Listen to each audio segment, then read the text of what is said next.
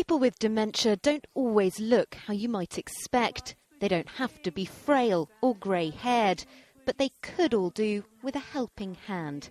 And that's why a new campaign is calling for Londoners to become Dementia Friends, so they can spot and support people with the disease.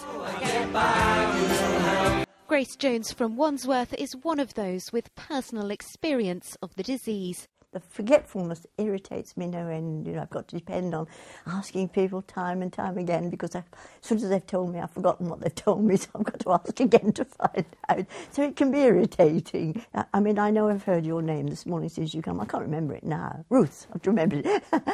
But normally, I can't remember at all. I can't remember more than 10 minutes. And helping people like Grace can be very simple. Tony O'Flaherty is already a dementia friend after realising clients at his home care business needed more support. You don't have to be an expert. It's not about being an expert.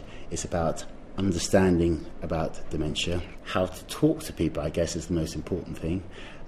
Speaking very slowly to people, being very sympathetic. First and foremost, people with dementia, they are people still. People who just need a few extra friends. Ruth Banks, ITV News.